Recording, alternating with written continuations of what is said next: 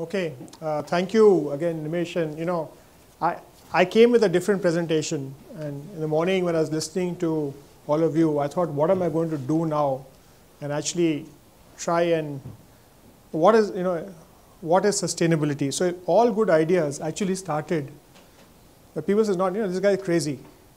So these are some of the international examples, and you see where all these industries are today. Okay, Beatles, IBM, oil. The question we were asked is skill development sustainable, right? I can actually just sit down now and say, Jitendra has done it for me, so that's the proof of the pudding, right? But I thought I'll just actually spend and just talk about some of the challenges going forward. And really, first question is, are entrepreneurs looking at sustainability? Okay, or are NGOs looking at sustainability? In the morning, there was one version that government has to do something. You've actually seen a live example where the government model has been actually turned into a sustainable model, right? Is funding the only answer? I think you've also got a question there, but I'll give a perspective. And what's the enabling organization structure to make that happen? So what we actually did in NSDC, this is a busy slide, but just look at the three boxes there.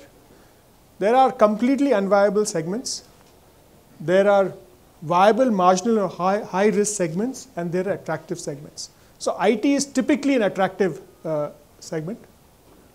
But each of these boxes becomes blue if you achieve 1x, which is the magic figure.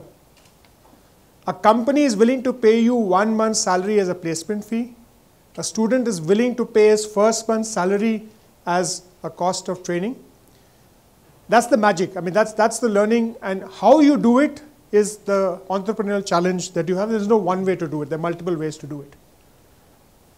So everybody says that the blue segment, which is the upper, high wage, short payback period. So real innovation and real sustainability is how do you move these at the bottom, which are long payback, which are below the poverty line, to that. So that's really the challenge of sustainability. And that's what entrepreneurs are all about, right?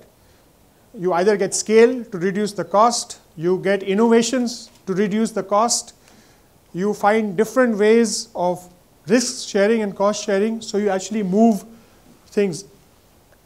We have examined 42 projects, live projects, and we have found that each of the 42 projects have some elements where they have actually moved from here to there. It is possible. You've actually seen bottom of the pyramid, BPL, actually happening there. The other thing is, what's the role of NSDC? I think if I can convince Dr. Reddy's foundation that we are actually social capital, right, then people will understand what NSDC is all about. So NSDC is only enabling, right? So we give 2 to 3 year payback periods, moratorium periods, so that you can, you require 6 to 8 months to test your models, require 1 to 1.5, 2 years to start getting the capital. And there was a big debate. Why is NSDC putting a 6% interest rate? The 6% interest rate is that will force you to become sustainable. Because if you get money, and if, just to take Dr. Reddy's example, if Dr. Reddy were to come to NSDC and say, look, I'm thinking of moving from an unsustainable model to sustainable.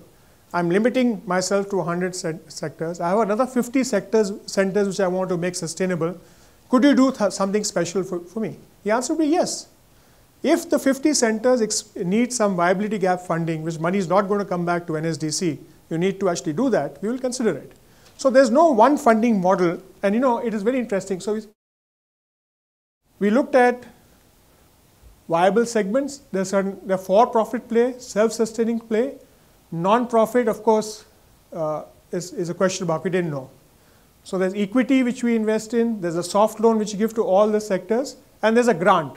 So the grant model is there in a non-profit play, but as long as it's been made into a sustainable model.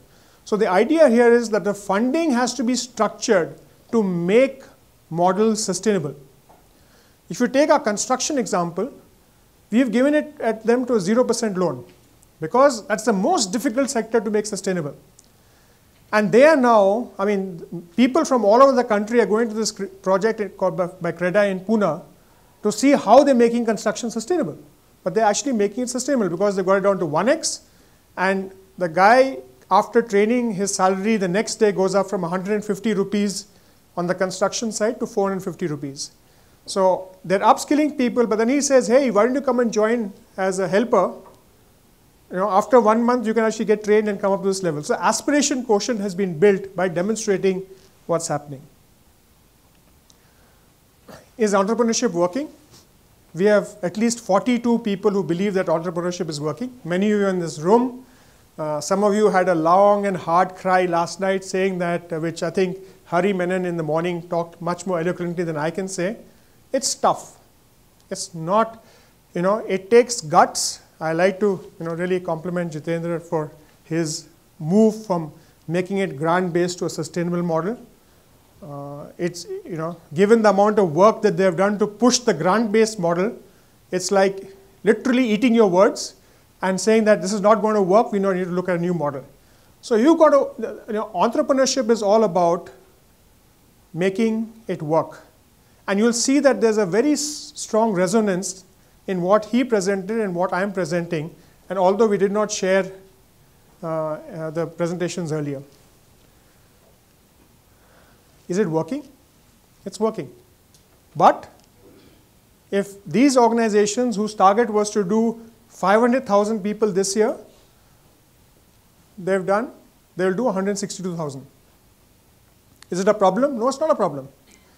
Because while we told the world what they wanted to do, internally NSDC's target is 162,000, right?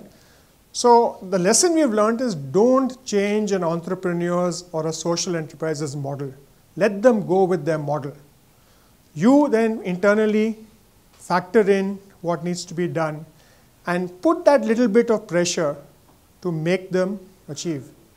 In this room, there are people who have not met targets. We have stretched their painfully stretched their disbursement by 2 to 3 months. There are some people who got disbursement 1 month earlier. You know, so you risk and reward the social entrepreneur to go in. Interestingly, placement rates are very high, 80%. And it's both in the organized and the unorganized sector.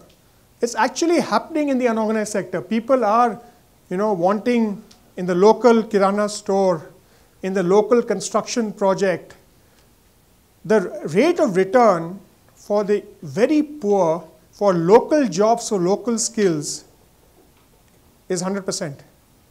It's when you want to do the migratory model, then you have challenges. And for all of you, you know, I was listening with a lot of interest about the thing about migration, urban migration. It's a fallacy. The numbers are false because the government has redefined the definition of urban centers. So you actually have more centers and therefore more people seemingly urban. But if you look at the census data, the migration to Mumbai has declined, 2001 and 2011. Ditto Delhi, ditto Bangalore.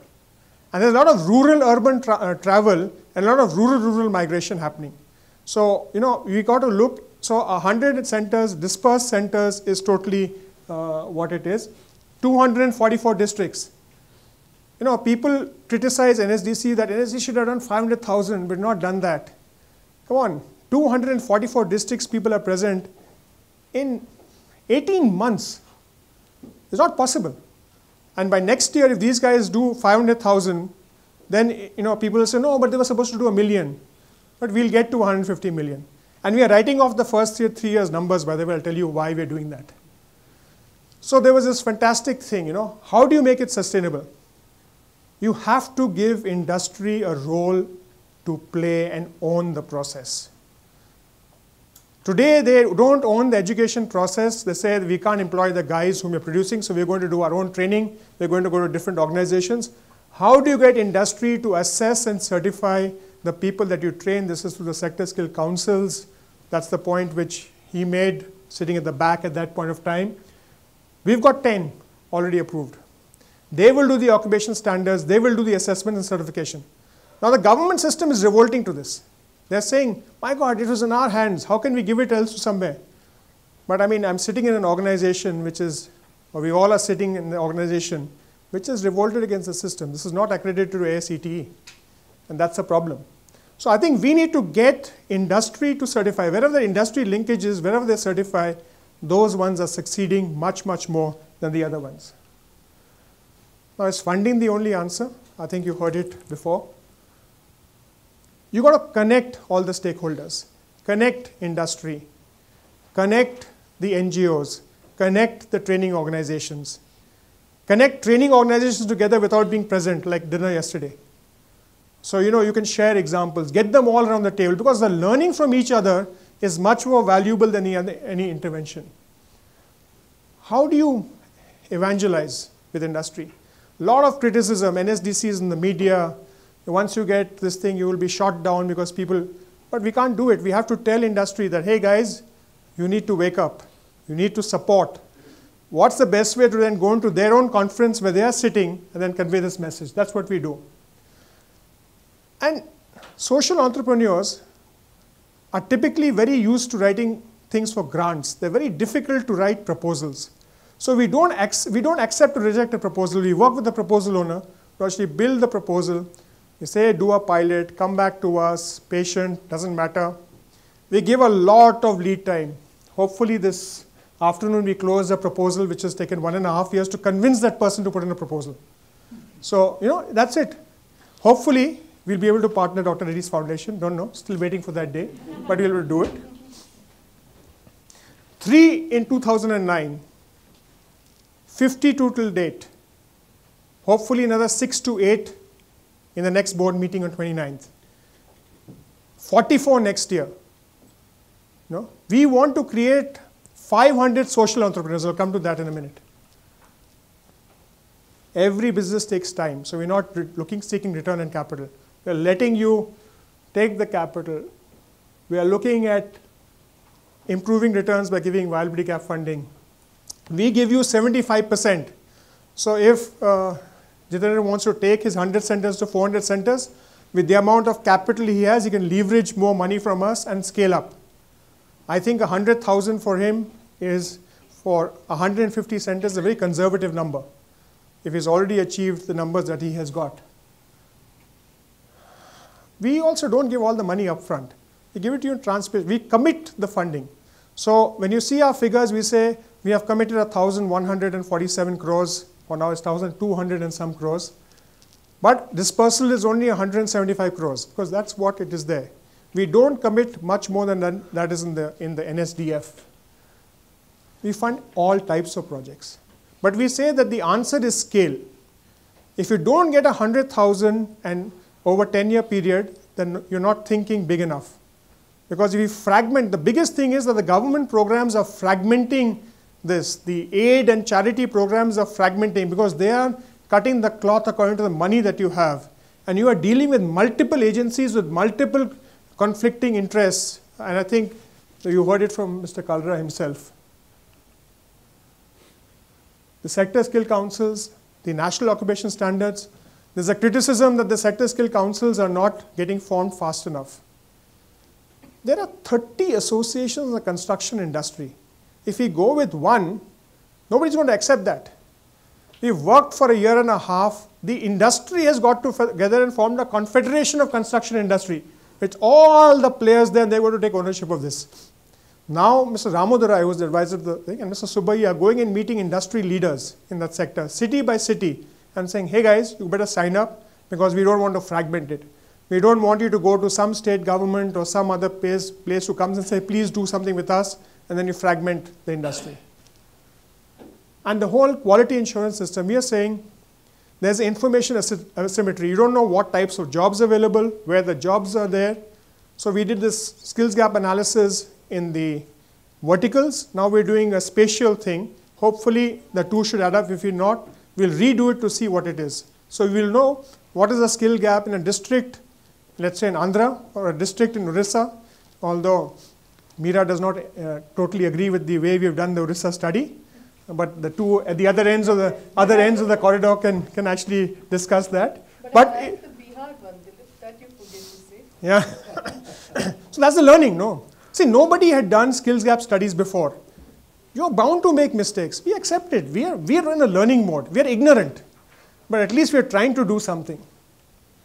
So this is why it is not working. How do you get sustainability? Because the training delivery, the certification assessment, right, which leads to the job market is not connected to the industry. So industry was trying to do, industry was trying to do in-house and captive training. And this was just not, it was too costly. We are wasting money, we are fragmenting it. The governments, everybody was financing this model, but the disconnect was there. So we are actually trying to change it now. How do we get industry to lead and the entrepreneurs to lead? This is a model that is working in 5 sectors. Chartered accountants, company secretaries, cost and work accountants, marine engineers. There's no university which gives you a degree. It's all, you can't get those degrees. But when it comes to this, because the system was there, we are not willing to change. So we are trying to change the system. We actually take maximum of 3 months to approve a project. The fastest we've done it in 35 days. One project which was submitted to us in October 2009 is still pending because it's a 100% grant project. They're not even willing to consider taking a 0% loan for 50% of the money. We don't want to do that. We want to convert the mindset, and I can tell you that we are having another meeting with them on the 12th of March, and hopefully we'll be able to convert them. But that's what we're doing. We're being patient. We do external due diligence. We have a very stringent monitoring process, which is not intrusion, which is there to help you. So if you know you're not doing well, how do we help you to go forward? And we do a lot of hand-holding that is there, connecting you with different people. There are various touch points. I don't think that's what I want to talk about. Yes? So, I didn't know what he was presenting. I just said, there are a lot of models of social entrepreneurship models. The problem with social entrepreneurship models is that they can't scale, right? How can we actually take each one to scale? What interventions could be done? There was this question I think you had raised about livelihoods, right, in the morning. It's amazing. A self-help group cannot get bank financing for the first 6 months of its existence. Who will finance them? So we are telling industry, if you can do the self-help groups for the crafts thing, we will give you the bridge finance, right? You agree to pay a differential interest rate, right? So we'll at least give you the access of finance. Similarly, if we can promote some NBFCs in the financing, in the vocational financing model, who can lend at close to bank rates, we'll be happy to do that. So this is what we are trying to actually do to connect to industry and to take different things to scale. 3 challenges: quality, cost, and quantity. There are many people in this area. We actually want to just enlarge the number. The message to industry is that our cost of training is lower than yours, and we can even do it better. You can't go out and source people. That's the bottom line. If you do these 2 things, you bring it down to 1x, it's a win-win for everybody. The other thing is that if everybody doesn't have a stake in it, it's not going to succeed. Because if the government is giving you free money, they're suspicious of you. The trainee, if he doesn't give you money, he's got nothing at stake. If the employer doesn't pay, if the government is giving you money, the trainee is not paying, the employer will say, why do I need to pay? Then his expectations go down. So you need to move this group, enlarge it here, and there's no one model. You heard 3 in the morning or 4 in the morning, you've heard 1 now. That's what all entrepreneurship is about. No? 52 projects, 10 sector skill councils, 42 projects. There's not a single model that has been replicated. It's there. That's what all entrepreneurship is about. It's bad for management schools because they can't create a template and a success factor, but that's the way it is going forward. That's it. Thank you very much.